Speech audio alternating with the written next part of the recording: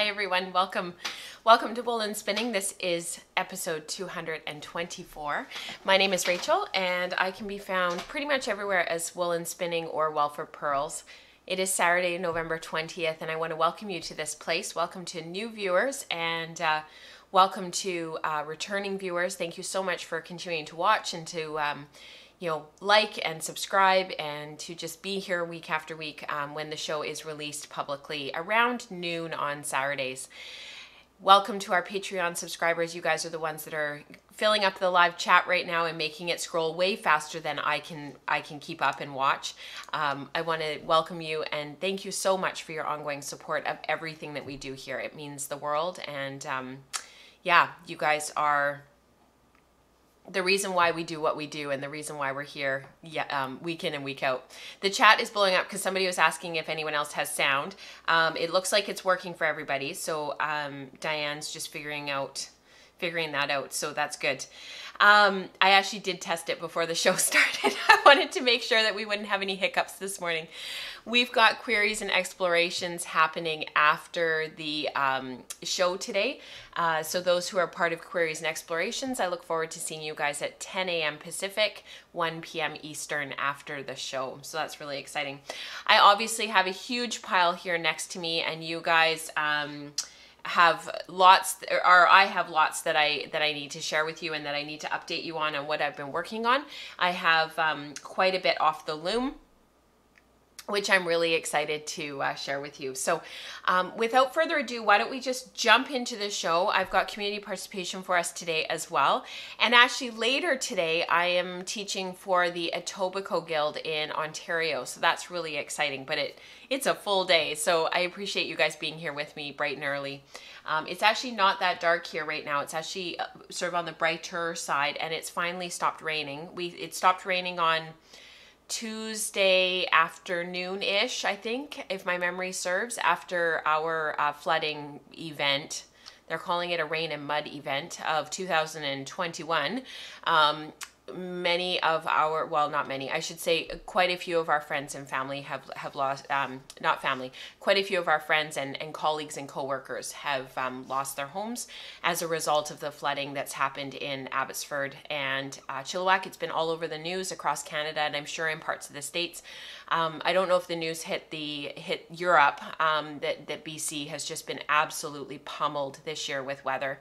Many of you guys know because you're part of this community and you hear me talk and you hear others who are local to me. Like Jennifer, who's in the chat today. She's just in Bellingham, which is about 20 minutes south of me, literally just over the border. Her and I could have coffee together on a Tuesday afternoon and it would only be like a 20-minute drive for each of us. That's how close we are. And there's many others who are from the Pacific Northwest who are aware of what's been going on. So thank you for your thoughts and your prayers and for just being aware, and for those who feel comfortable making a donation. There are lots of donations on the City of Abbotsford, City of Hope, and City of Chilliwack websites for those who want to do something. So thank you so much. So let's run the credits and let's get into the show.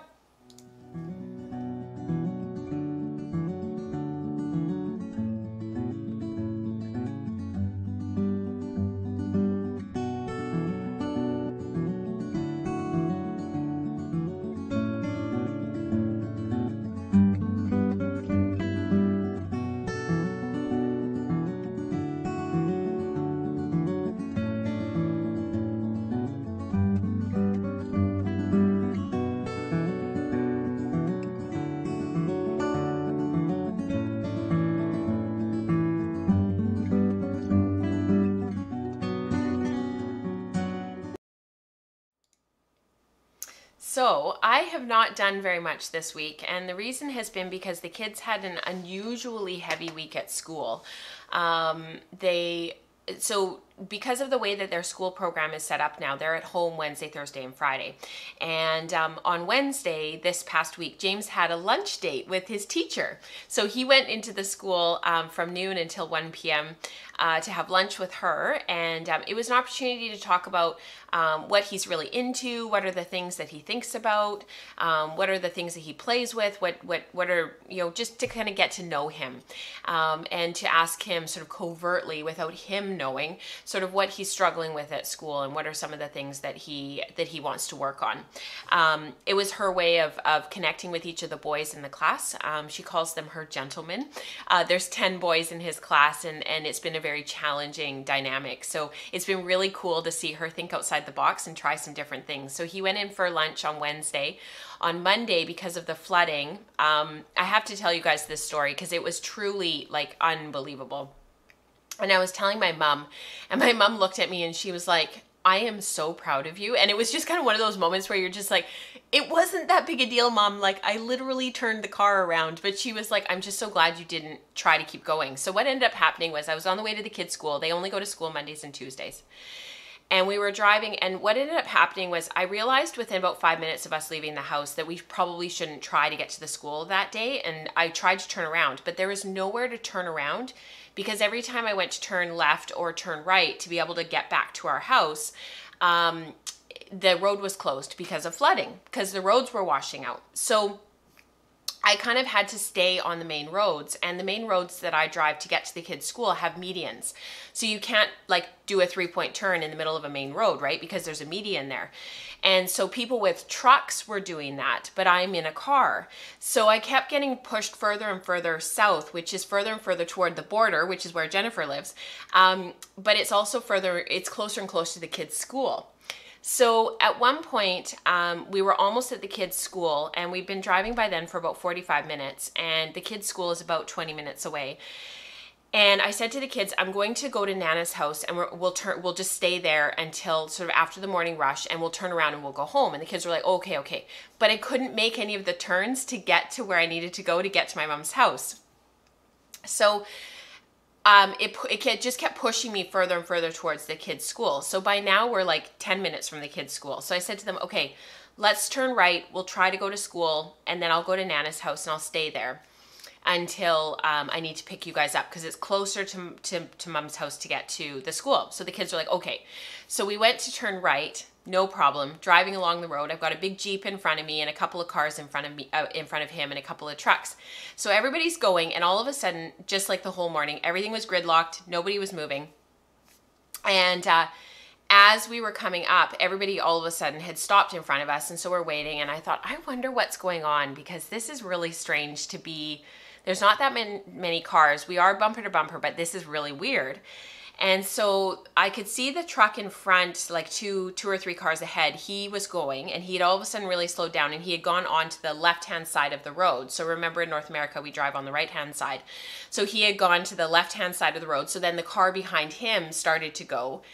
And then all of a sudden they put their flashers on, their four-ways, their hazard lights. And then the Jeep in front of us went around them and kept going and followed the truck because he was in a big Jeep. And I sat there for literally like a split second. And I was like, I'm not going. So as we were turning around, the road was actually in the process of washing out and flooding. And it was just like the kids were just like, oh my goodness, Mommy, so like, thank you for not going. I was like, because the car in front, they had flooded. So the water had come up so high, it had actually washed over, like it was up halfway up their door, and it had flooded their engine. Like it had gotten the engine wet, and they had immediately stalled. So I turned around. The car behind us was like a 1995, 98 Pontiac Sunfire, and they went. And next thing I know, they had their flashers on, and the whole road was closed. It was unbelievable.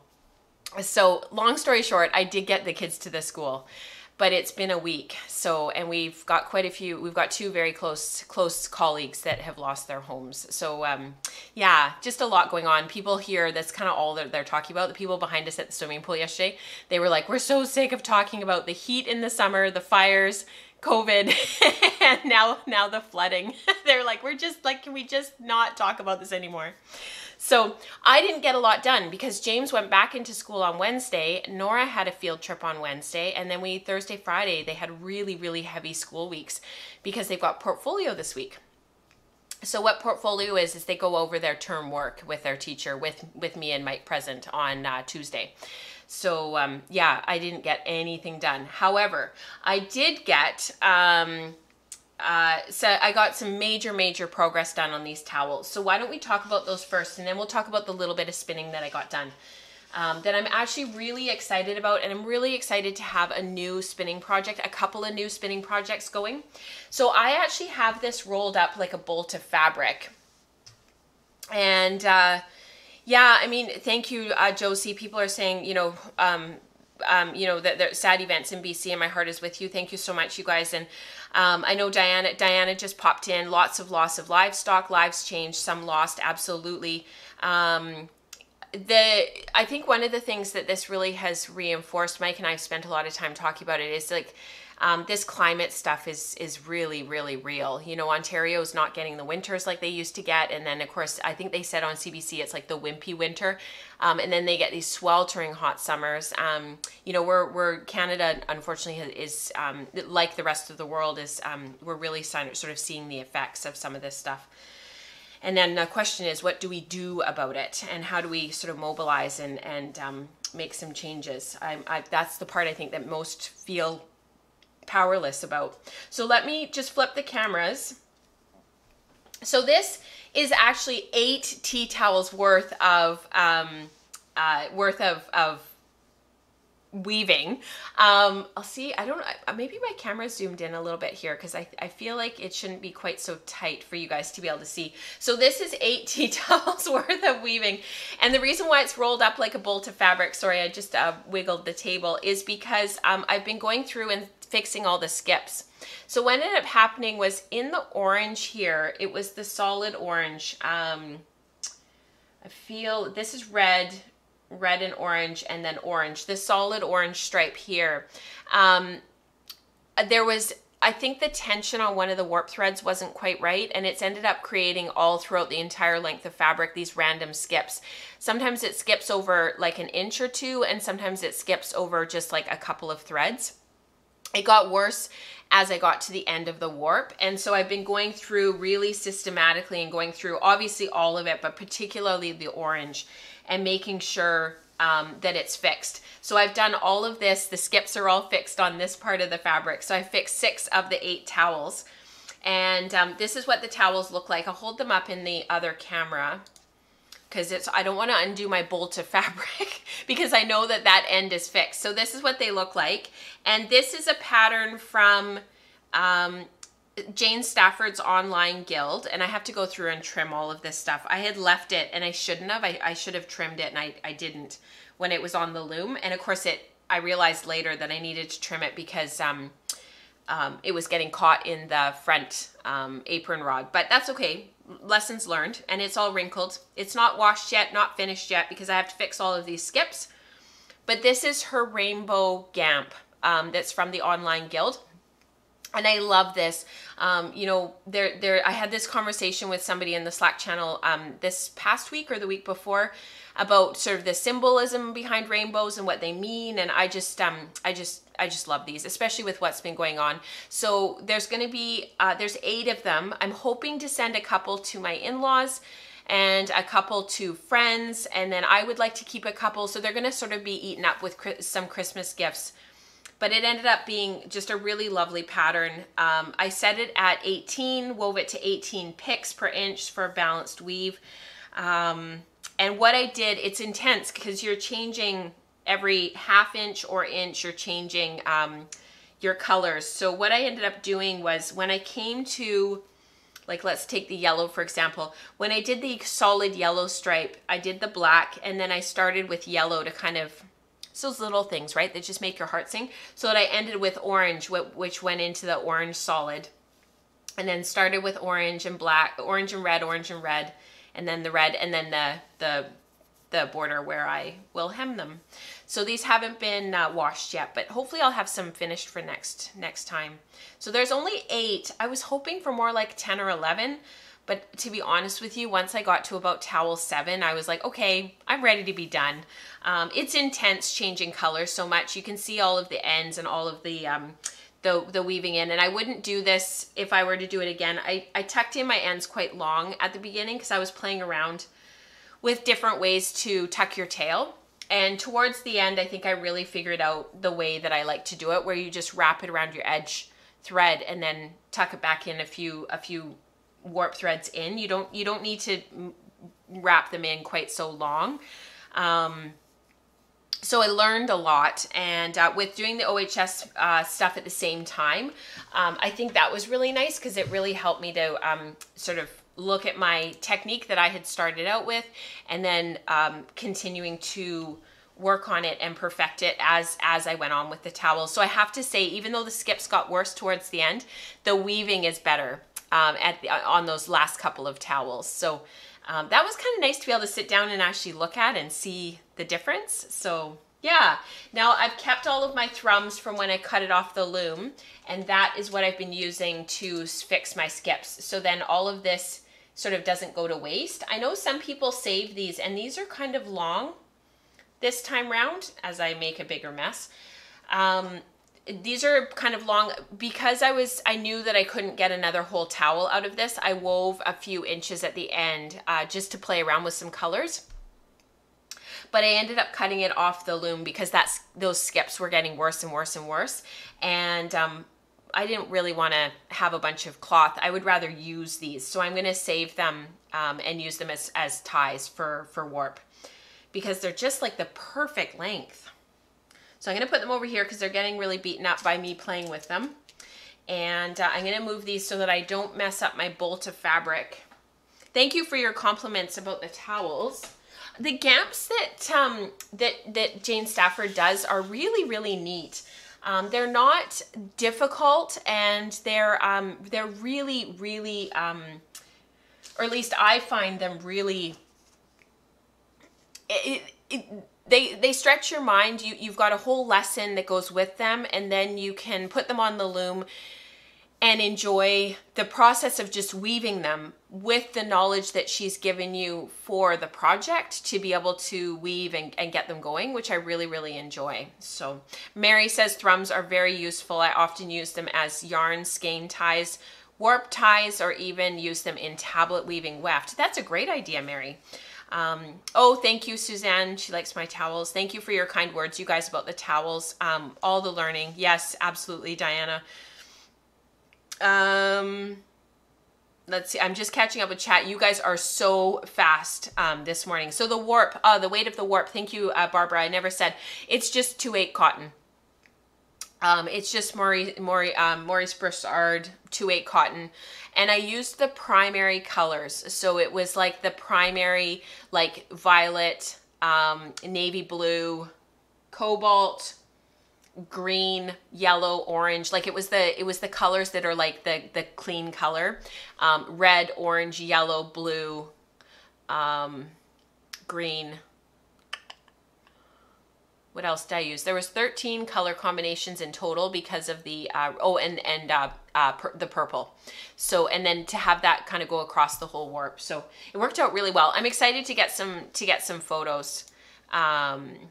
So yeah, 2/8 cotton is a weaving weight. Eve, she says like fingering weight. It's finer than that.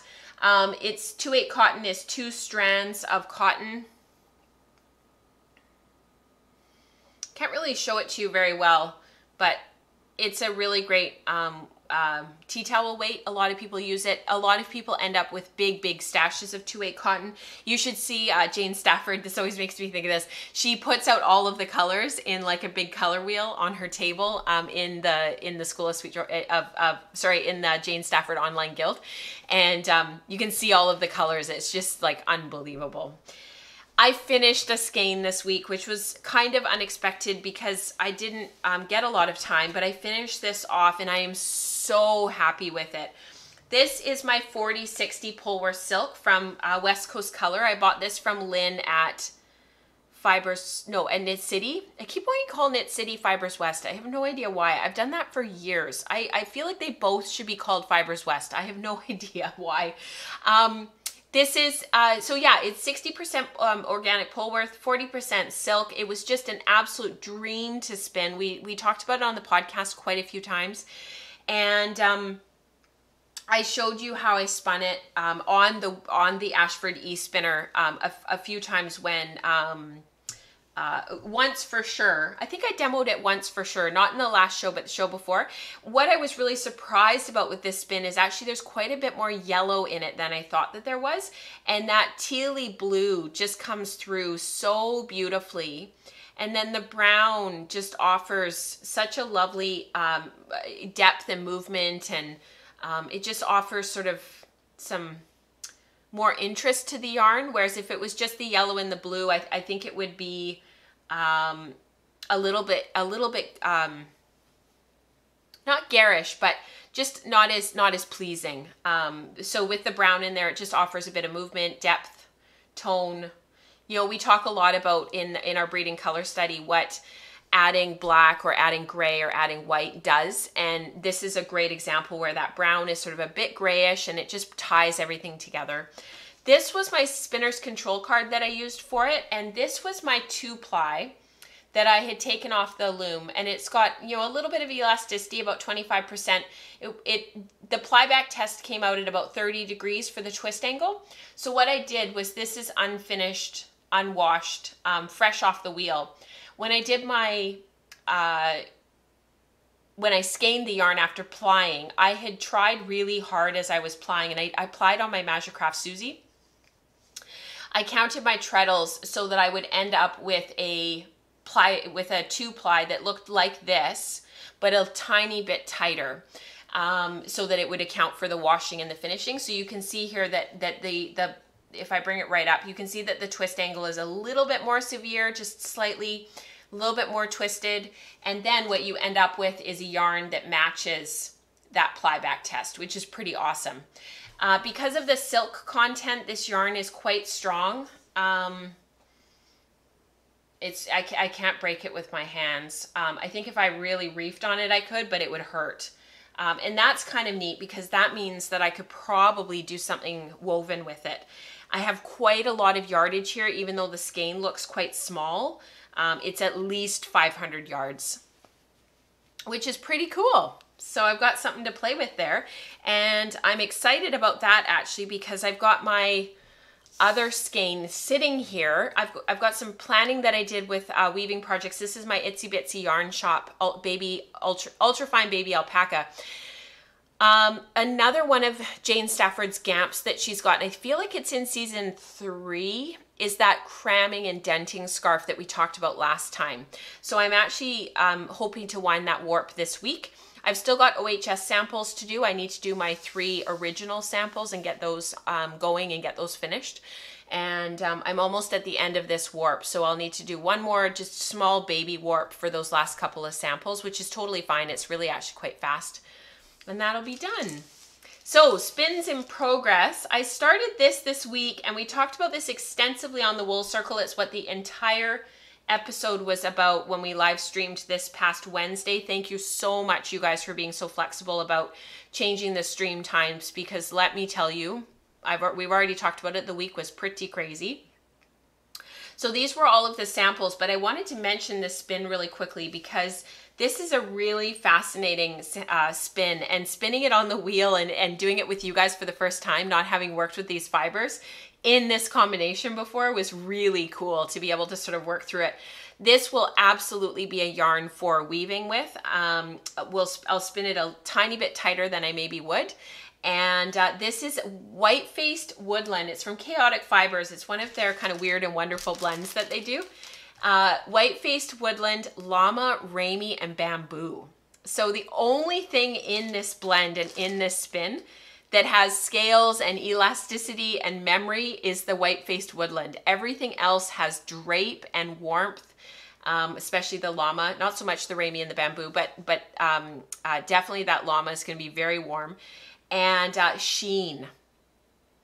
So I don't know if you can see that there on the light if I move it around a little bit. I have to tell you guys what happened this morning. I'll tell you in just a sec. So this has been one of those spins where it will go onto my Majacraft once I am finished what's currently on it. And I've just sort of ended up falling in love with this fiber. Like, it is just so cool. So if you strip it apart, you've got to be really, really careful about stripping because of the flyaways. And then I've been pre-drafting it. I would even strip it again, actually. Bring it down really, really fine. No, it's not toothy at all. Great question, Eve. The White-Faced Woodland is actually incredibly soft and fine in this. This almost feels like, this blend to somebody who doesn't know, they would probably say it was like merino silk. That's what it feels like. And it almost kind of feels a bit super washy. To somebody who you know, has that like kind of knows and can feel the fibers as they kind of play with them, they would maybe say, oh, it's quite a high silk content. That's kind of what it feels like. So that's what I've been doing to prepare for spinning, is just these little nests of fiber and then pre-drafting them. And I'm using what I ended up doing on my, after we finished the stream on Wednesday, I played with it for a bit longer, and I got out my silk lap cloth because I'm finding it sticking to everything. And I think that's just the flyaway nature of the Rami and the bamboo. There's nothing for it to stick to. And then you've got that beautiful llama in there as well. So we'll be talking about that some more over the coming weeks. To be honest with you guys, I've been having to keep my wheels free for, especially my Kromsky, for teaching the workshop that I'm teaching for Etobicoke over the next 2 Saturdays. So today and next Saturday. I haven't been able to put anything on that wheel because it's a flax workshop and I need my flax distaff. So I've kind of been leaving it free. Oh, welcome to Karen. She's just popping in. Oh, and Suzanne says you were right about the brown and gray really adding to the yellow and teal combination. I have spun the yellow and teal before as a gradient and I like it, but the brown would have made it better. Yeah, it's funny, Suzanne, as we collect information and as we spin more things, we start to sort of reflect on some of those things. I have a llama sweater, and even here in Alberta, I get warm in it in the winter. I bet, Kelly, llama and alpaca are unbelievably warm. Do you guys remember Barocco Ultra Alpaca? I don't know if they make it anymore, but I had a sweater that was out of Barocco Ultra Alpaca when I first started knitting, and I didn't know what I didn't know, and I ended up being really super sensitive to the sweater. I would sneeze and sneeze and sneeze, and so I kind of abandoned it, and I ended up giving it to a friend. I don't even know if she still has it. And it was so warm. Like I could not wear it with a jacket over top, even if it was just a rain jacket. It was just so warm. Mary says Whiteface Woodland is lovely to spin. Inglenook has some great blends using this fiber. That's great, Mary. Will there be lots of twist per inch? So that's actually part of what we ended up talking about in the wool circle, actually. Karen, great question. Because of the llama and the Rami and the bamboo in there, particularly the llama and the Rami, it just does not take a ton of twist. The yarn and the singles, as we were spinning, really resisted a lot of twist going in there. And what ended up happening, this was the sample, just looking at them, I can even tell which one it is. This was the sample that I ended up picking that I'll spin the fiber to. And like, I can't break this. Like I'm pulling hard. Look at my fingers changing color. I can't break it. And that's just a ply back test. That's not even plied. And that's the combination of those really strong fibers in there. I find Rami, when I spin just Rami, we've done it over the years in the community. And I have dreams about weaving a Rami stole that's quite finely spun. It can be quite, it can be quite challenging to spin, but it's got amazing drape and the luster of it, it's just beautiful. Those bast fibers are just amazing, but it doesn't like a ton of twist. It's very strong, and if you try to put a lot of twist in it, it just ends up becoming like ropey and it's not very nice. So yeah, definitely some fibers that we can look at in the future if you guys are interested. So I'm going to flip my camera around and show you. Hopefully this goes relatively smoothly. I have another spin. Don't look if you get motion sick. I have another spin on my e-spinner, and you guys get to see how messy my my cart is here. It's kind of become a dumping ground over the last week or so. So I grabbed this fiber. It's actually here in my side pocket here. I grabbed this fiber out of my stash. It was something that I had bought right at the beginning of COVID. Rebecca and I went to Sweet Georgia on the way to the airport when the day that everything was shutting down. So at 3 p.m. on March 17th, 2020. And the only reason why I remember that is because it's my dad's birthday. We were driving to Sweet Georgia to the studio to so that Rebecca could join, because of course Fibers West had been canceled, and then Rebecca was flying out, and so we were going sort of Sweet Georgia and then the airport, because they're about 20 minutes apart at that time in the old studio. And well, actually, even in the new studio, it's about 20 minutes from the airport. So this was on in their seconds bin because something had happened with it, or the colorway was discontinued, or something had happened. It was 30% off, and I just fell in love with the colors. So this is called Hearth. I don't know if they still have it or not. I'm not totally sure if this is a colorway that they still have. But because of the price, I ended up getting two. So my plan, oh, and something just fell. So my plan is actually to just spin them both end to end, not strip, not do anything. And I will ply them together. Like, just keep it super, super simple. And the content of this is Silk Puff. So this is Silk Puff. It's 40% merino, 40% superwash merino, and 20% silk. I've spun this before as part of the Fiber Club, when I used to spin Fiber Club every month for them. And I think the big thing about this blend that I really noticed is it's supposed to really puff up in the washing and the finishing. But the nice thing about it is that it takes a lot of twist. And so you can really get it going really, really nicely and get the e-spinner really spinning. So I'll just give you guys a really quick and dirty. It is Mary, that's exactly what this is, what the cart is. And actually, I've seen these carts elsewhere. I've seen them at like lots of different stores, but this one did originally come from IKEA. Yes, years ago. Oh my goodness, I've had this thing for so long. I'm not sure I'm going to be able to show you guys. There we go. So what I've been doing is kind of getting myself going. I'll see if I can stay within the camera here. And then running it at about 230 on the speed dial. It just takes the twist beautifully. And it's kind of, the top kind of keeps falling apart because there's nothing really to keep it together. It's not going to stick to each other with that superwash merino and that silk in there. So what I've been doing is just kind of grabbing those fibers and kind of trying to hold them in my palm. I wanted this to be a really super relaxing spin. I didn't want it to be stressful. I wanted it to just be really, really enjoyable. Something I would want to spin when we're watching a movie on a Friday night or a Saturday night, although I didn't spin last night. Nora went on a sleepover at my mom's house last night, and James, of course, is at soccer this morning. So, and then they're going to go over there today because of me being so tied up. They're going over to decorate the tree, and they're going to bake some cookies, and they're having a special day with Nana and Mike, my husband, and the kids. So they're just like over the moon. So we watched a movie last night with James, but I ended up not spinning. I just cuddled on the couch with him. He wanted cuddles and I was tired, so that's what we did. So you can see that I've been spinning this quite quickly. So then to slow it down, because it's going so quickly, I use this speed dial to slow it down before I turn it off. Otherwise, there's just an unbelievable amount of backspin. And then I'll show you guys the plyback test, and it's quite firm.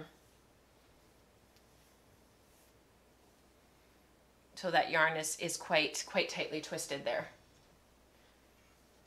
Move my cart in. Trying to figure out the camera and talk at the same time is sometimes a little bit challenging. So that's kind of what it's looking like. What I really like about this is it's just a total autopilot spin, and I've just been really, really, really enjoying it.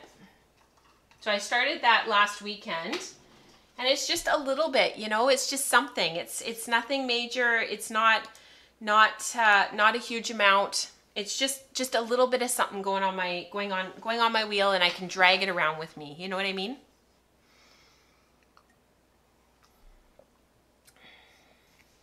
Yeah, Jennifer, absolutely. The idea of the heart of the cart to hold everything. And I drag it around with me everywhere. So I can drag it into the family room. I can drag it into the living room. More often than not, I spin on my Kromsky, sorry, on my Ashford, on my Susie, we'll get there eventually. On my Susie, on my Magicraft Susie Pro, that's the wheel that I go to for just about everything. The second wheel that I go to for just about everything, which is actually, I'm gonna put this on there, the white-faced woodland. My Kromsky Saxon, My Lendrum Saxony. The problem with that wheel is I can't drag it around the house. And often when I actually get a chance to sit down and spin, it's when we're watching a movie on a Friday night or a Saturday night. And that's when the majority of that kind of mindless, really meditative, enjoyable spinning happens. And the Lendrum is not quite as portable, but it's like my second kind of go-to wheel. And then I find myself going to the e-spinner more and more again. And I think part of that is just portability. It's just ease, and it just is easy to move things around. It is an interesting mix, the superwash and the regular merino. It's kind of one of those weird blends that just kind of works. You get the bounce and the sproing of the merino. The silk gives it that sheen. The superwash gives it the softness. It's not overly warm, which is kind of nice in our climate. It makes a beautiful shawl. I spun it. Some people really like it for socks. I think with the silk in there, it offers some strength to the merino. I don't know if you could machine wash, because that 100% merino in there would still felt. But maybe the superwash merino in there would keep it from felting. It's 20% silk, so it's quite a bit of silk. So yeah, if anybody has any experience with that, I would love to hear. All right, let's go into, we have Catbells to talk about. So let me share this with you. I am completely and totally finished Catbells. This was such a fast sweater to make. I have 28, I measured it, 28 grams of wool left. So I can't remember, I don't have the tag right here because of course I put it away. I'm not exactly sure, if I look in the show notes, I'm not exactly sure what the yardage is of this and how many yards I have left. But yeah, I haven't updated my Ravelry project page yet. But I only have 28 grams left. For my size, the pattern called for 1,200 yards of yarn, and to lengthen the sleeves, and I did cut the body off about 2 inches, maybe an inch, 2 inches early. And then with the pockets, I was starting to get a little bit worried. When I started the second sleeve, I was like, I wonder if I'm gonna have that much yarn left over. So the pattern definitely calls for the correct amount of yarn, at least for my knitting experience. I had gauge, and I'm really happy with the results. So at Knit City, not Fibers West, at Knit City, I tried on the medium. It was the sample. And I just found it would have been perfect. Like if that's what I'd been buying in the store and that was the only size, I probably would have bought it. But because I had the opportunity to knit it, and because I had the opportunity to do a size that was correct for me, I did end up going down to the size small, because the medium, the upper sleeves were really, really big. I have quite big arms anyways. We've talked about this before on the podcast, but even that was just a little bit too big. So it ended up creating a lot of fabric, extra fabric up here. It is a drop shoulder. It's supposed to have a lot of fabric up here, but I could see that when I had it on and when I was wearing it, because I wore it over to Lynn's booth in West Coast Color, because we were in the middle of a conversation. So I put it on and I kind of wandered away, and Megan's sister was doing the booth at that time, and she was really cool about it. But I had it on for a few minutes, and I just felt like it was a lot of sweater. And so I decided to go down to the size small. I'm really happy that I did. And then I did, like I said, I took a couple of inches off the bottom. I feel like you knit to 24 inches or 25 inches, something like that. And then you add the 1 inch of ribbing at the bottom. And I ended up knitting to like 22 or 23 inches, I think. But then I put the pockets in the same spot, and I didn't make any modifications to the sleeve. So yeah.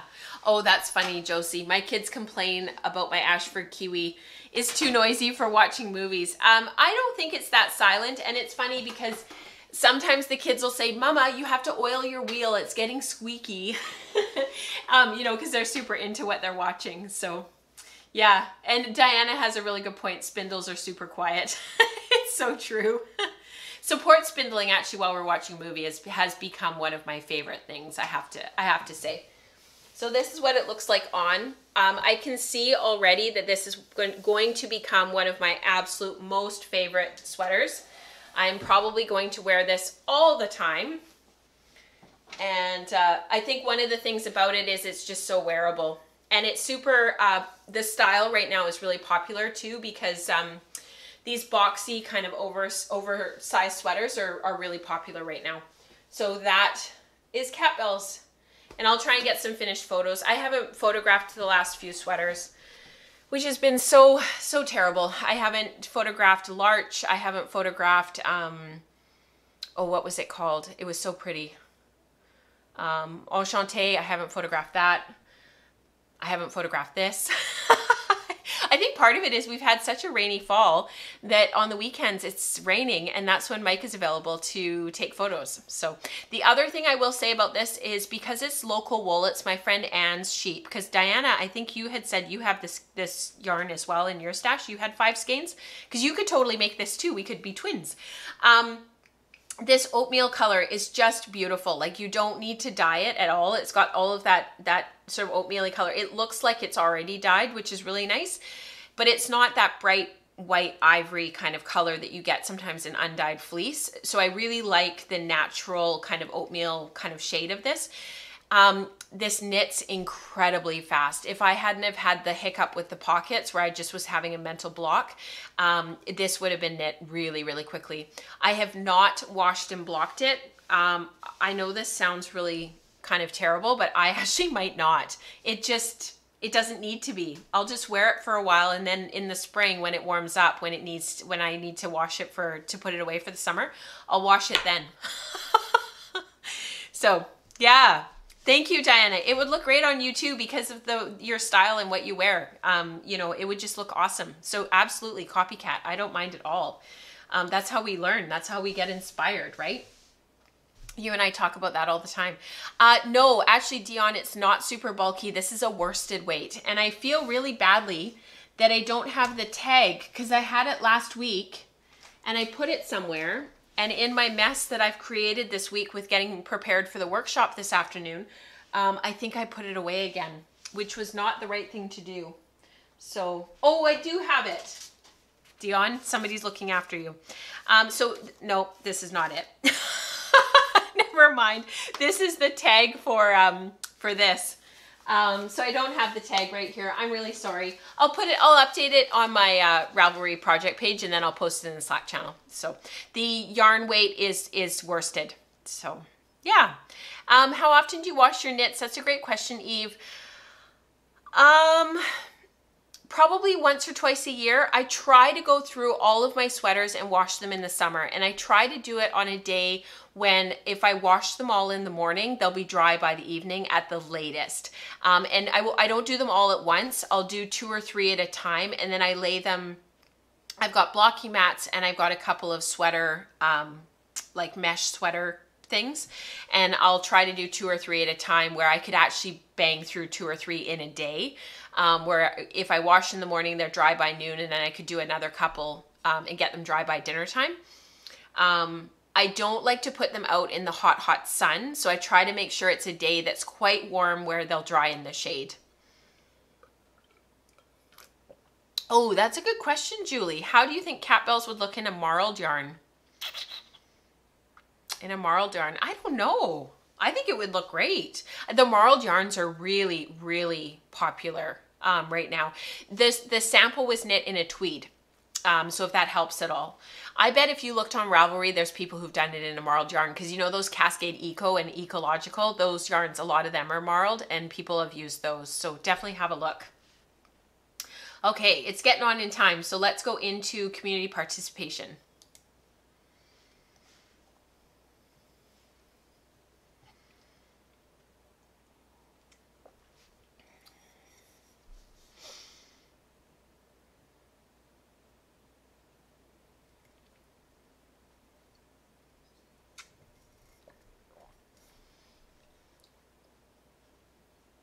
I was resting my voice, sitting here drinking tea. Pretty great thing to be able to do. Sit on a Saturday morning, drink tea, sit with friends for an hour and chat with them about what we're working on. It's pretty special. Pretty special indeed. Josie, you are so funny. I worry about that every time I put a sweater outside to block.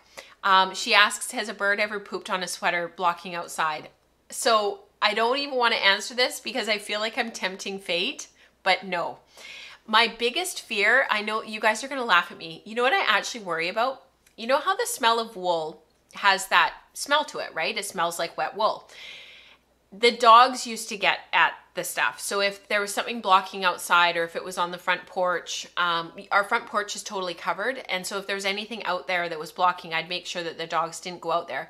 Because the few times that I did wet skeins outside, if the dogs were outside, Charlie would jump up and he'd grab it and pull it down. Because they're a pretty big dog. So since not having dogs anymore, I don't worry about dogs or cats or anything getting to the sweaters.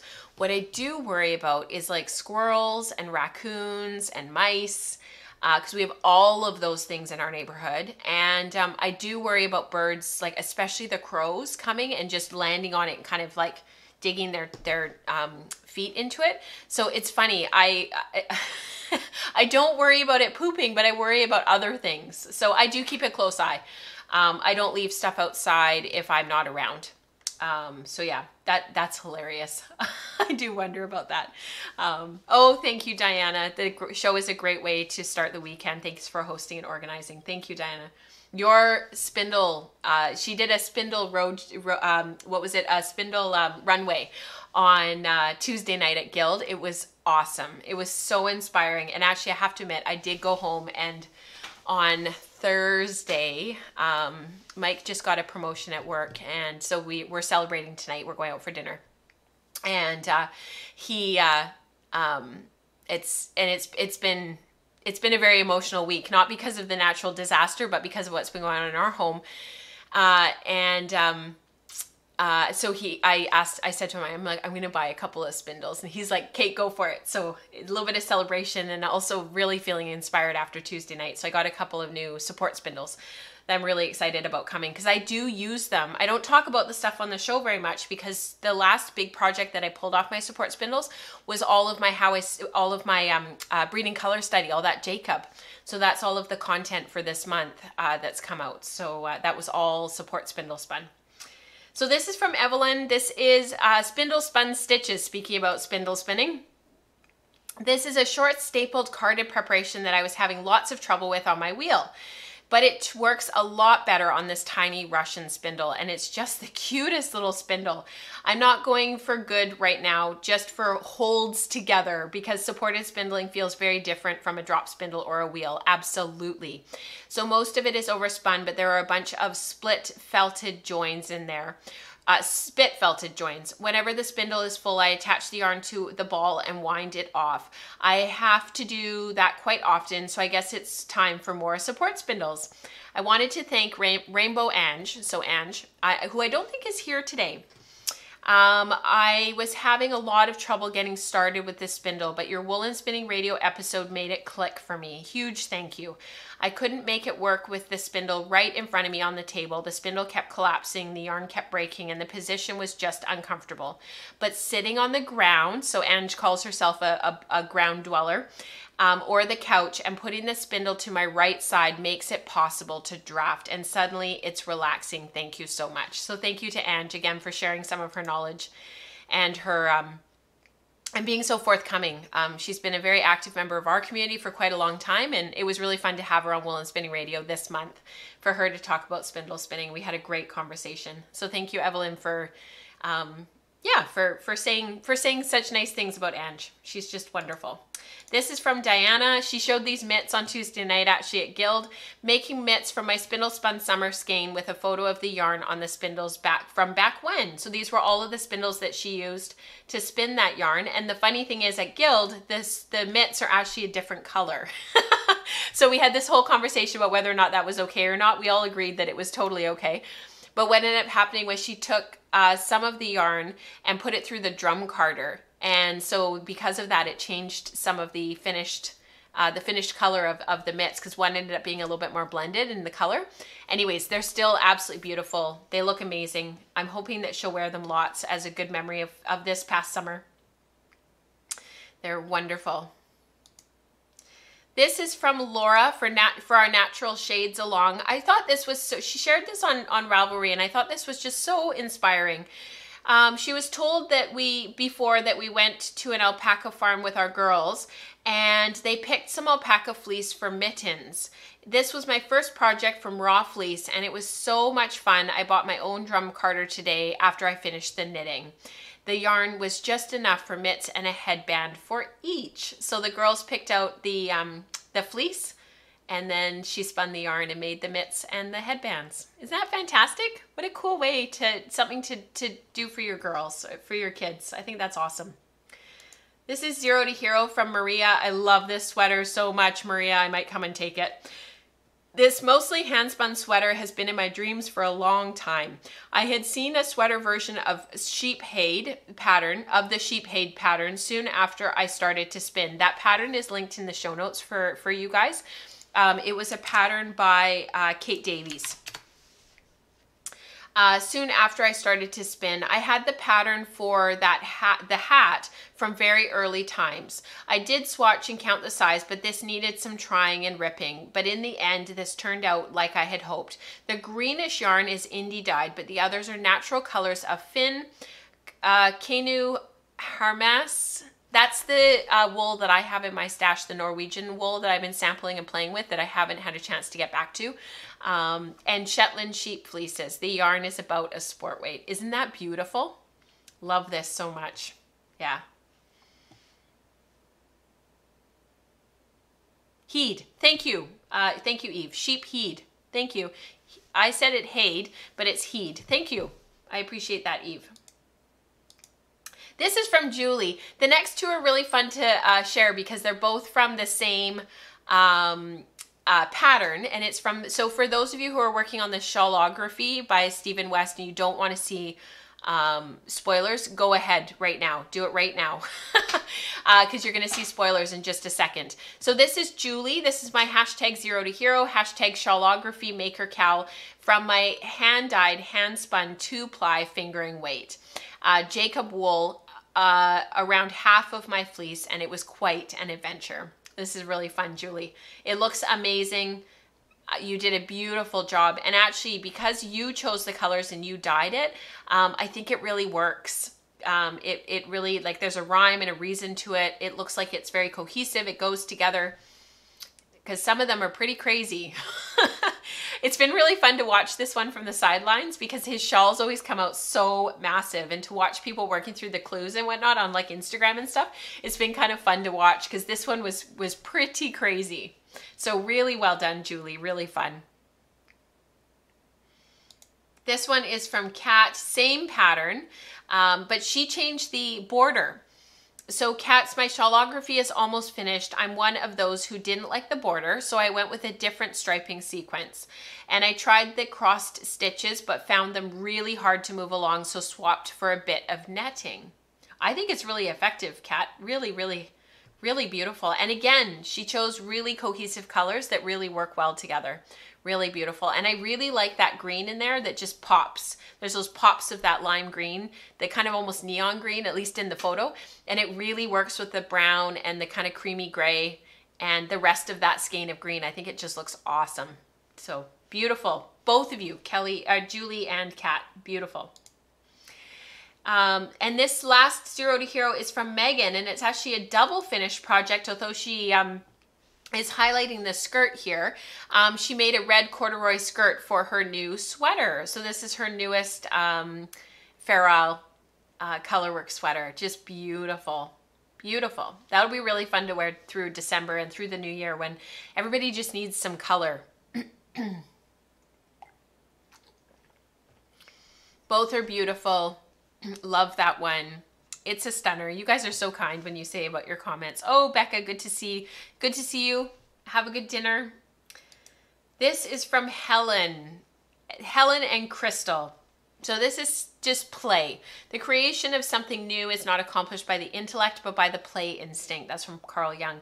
So Helen and Crystal have ended up meeting each other through the community, and they realized that they lived really super close together. And so they've started getting together and they're doing some dyeing together. So Crystal taught me so much today. We talked, dyed, and did some support spinning together on our woodland handcraft spindles. Best fiber friends. Isn't that amazing? Isn't that fantastic? I was so happy when I read this. I just thought that's the whole reason for doing what we do.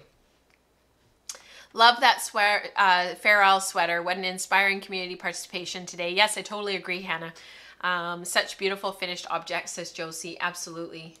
This one is from Vicky. Love this. Sparkle-filled hand-spun yarn. Diana, I feel like she was speaking to us when she posted this. These yarns they're just so fun. I really like the colors on this skein. Merino, Corriedale, and some sparkly stuff. I don't remember what the sparkly stuff was. I should have kept the labels. It's all good, Vicky. Really? You're just playing and having fun.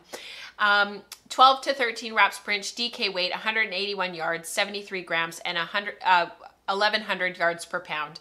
I originally was going to blend 3 different bundles together. Like the last time I was color playing, I didn't like my mini sample skein. So I split the blue wool in half and did 2 different sets of row legs, and this is the first set. And actually she's since posted the second set on Slack, and it's beautiful.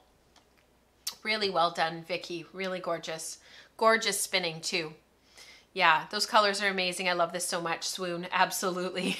That's from Diana.